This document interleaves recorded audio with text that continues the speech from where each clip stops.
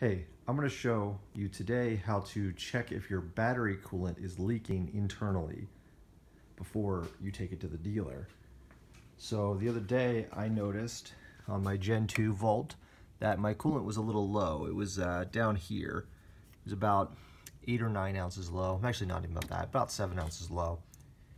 And I topped it back off and then I cleared the codes because I actually threw a code for low coolant. And I've been checking it and it hasn't dropped yet, but I'm definitely a little concerned that it could possibly be leaking inside the battery, so we're going to check that.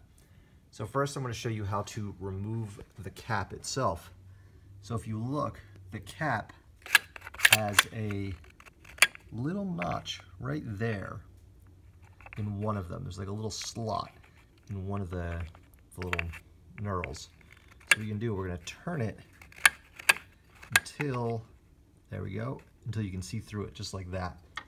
And that's the bottom cap. It's an inner and outer piece that ratchet. Now we're going to take a flathead, we're going to drop it in there, and we're just going to give it a turn. It's hard to do one-handed. So there we go.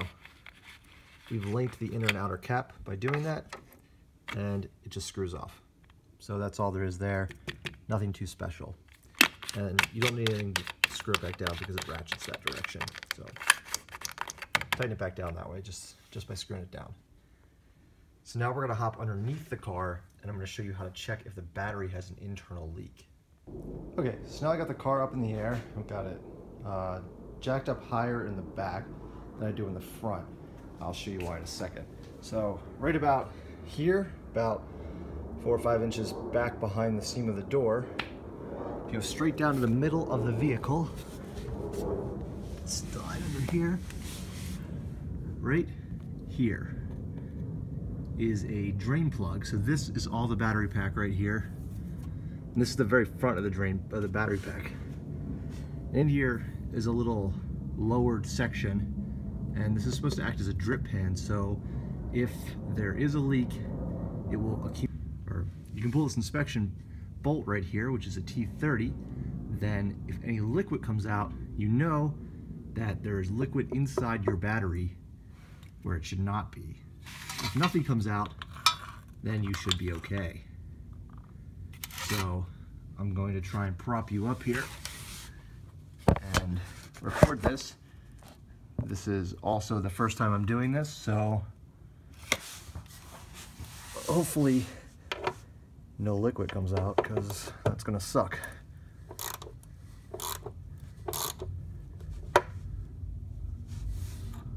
My battery's crapping out.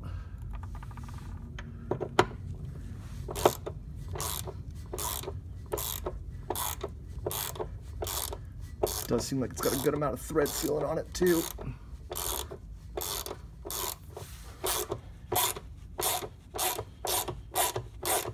Come on, no liquid. Okay, nothing yet.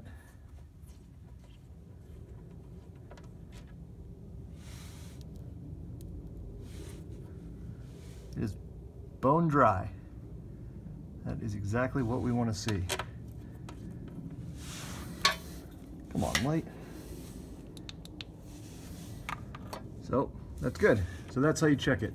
Inspection bolt right there. Make sure no liquid comes out. If liquid comes out, that means there is a leak inside this sealed tray here, and it is a fire hazard supposedly, so go to your dealer right away. But we're good.